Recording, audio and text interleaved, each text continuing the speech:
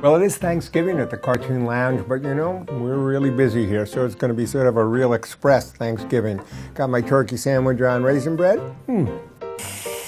and my traditional pumpkin spice latte.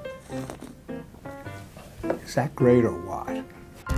Well, since it's Thanksgiving, let's talk turkey or football, or maybe both in one cartoon. Like this cartoon by Jason Adams Katzenstein. This, once again, is a captionless cartoon and a very good one. It mashes up the two things we think about at Thanksgiving, turkey and football. There's a great cartoon from 1983 by John Jonick, also captionless, which shows a football game between the Native Americans and the Pilgrims in classic football formation.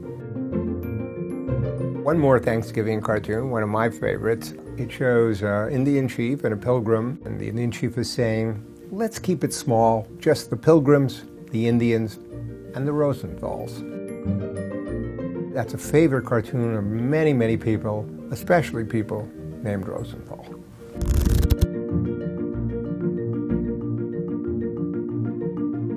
Got an interesting question here from a guy who says, I'd like to learn to draw just for fun and to make better than just recognizable things when I'm doodling for my toddler. I don't seem to have any natural talent for it, but maybe I can create something from nothing. Well, you know, people think they have nothing, but usually they do have something. Everybody draws as a kid, and one of the things Picasso said is it took him his whole life to draw like a child. So that ability just to have fun drawing, because you say just for the fun of it. It is fun just to draw. And remember also, you're drawing for your toddler. He's not an art critic.